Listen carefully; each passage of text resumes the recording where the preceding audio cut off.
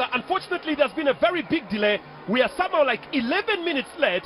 This match was supposed to get underway at exactly 4 p.m. The doctor, just with a simple smile, anytime looks at his watch and gets us there. Well, definitely up tonight. Trying to nick that ball inside to Sekajiko. Keeps it on play. Woods bubbles around Leku! Onduparaka drawing fast blood here tonight. It's the one Alfred Leku on loan from the Vipers who gives Onduparaka the lead here. It is Express nil, Express nil, Onduparaka 1. Debdindawe has a chance to to equalize. Chance again, crossbar! It looks like the referee has cancelled this.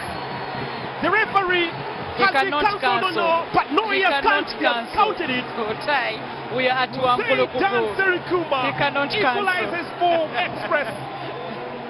It's 1-1 and Ceaser scores on his second game here in Wankulukuku. Sweet ball inside.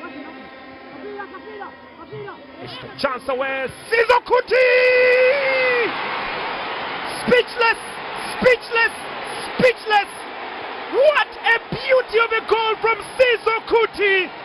It's Express 1, Onduparak 2, and it's Ceaser Okuthi. He comes back to haunt them and haunts them in a funny fashion.